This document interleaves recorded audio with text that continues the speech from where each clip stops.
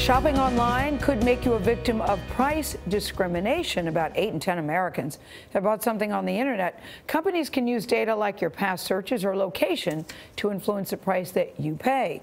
Werner shows us that could mean paying more at the checkout. Anna, good morning. Good morning. Well, if you went to your local coffee shop and you learned you'd be charged $4 when the guy in front of you was only charged $3 because the shop's been studying your buying behavior, you'd probably react much as these people did when we suggested it.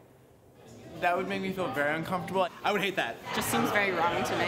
Whether it's right or wrong, that's just what may be happening to you when you shop online, says software developer Christian Benefeld. They know a lot about us, more than we think. Absolutely. He says companies can track virtually everything you do online, including what websites you've visited, what items you've purchased, your location, or what device you may be using. And based on that, you may get different search results and even prices. Take, for example, this sample search he did for a hotel room in Paris on Travelocity. I think people think that the price offers are going to be consistent, at least to that site. Correct. Yeah, absolutely. But watch what happens when he uses his latest invention, a device called eBlocker, that allows him to act as if he was searching from two different devices. Let's check the Les Six, and let's see the prices on an iPad. $175 for Hotel Les Six. Exactly. Okay. Now he does another search, acting as a laptop. Look for the Les Six here, and let's see what Travelocity comes up with. Two different prices. The same search done basically at the same time. Exactly. And yet, if I am using my PC, I am going to pay $23 more per night. Well, that doesn't seem fair. No, it's not fair, but that is the reality on the internet.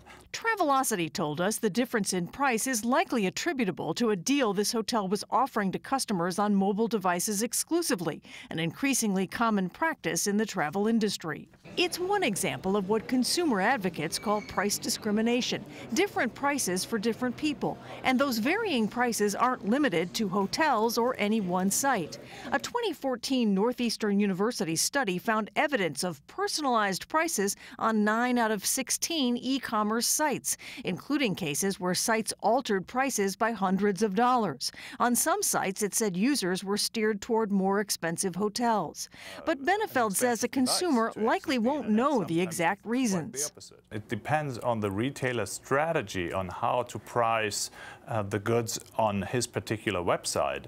Randall Rothenberg with the trade association representing digital marketing and advertising companies says there's a positive side to all that tracking companies do too. It allows them to customize offers that customers do want.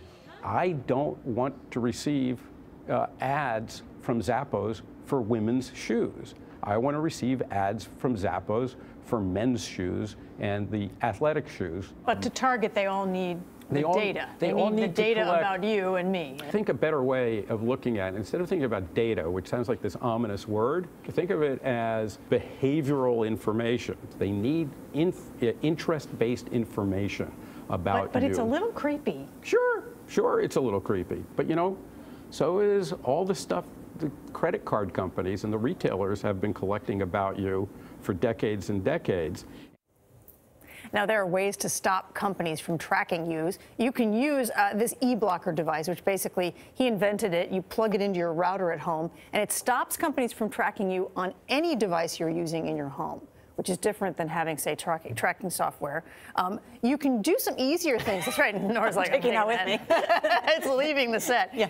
There are easier ways, though. You can clear your browser cache every time. You can use a different computer or a different browser to shop. Like, for one computer and browser, you do your work. The other, you do But to your get shop. the cheaper price, should you use your mobile device? That's what I'm stuck on that. Sometimes, but then again, it's not guaranteed. See, that's the problem, is you don't really know exactly where these deals are going to come up. Good to know. Thank you, Anna. Boy.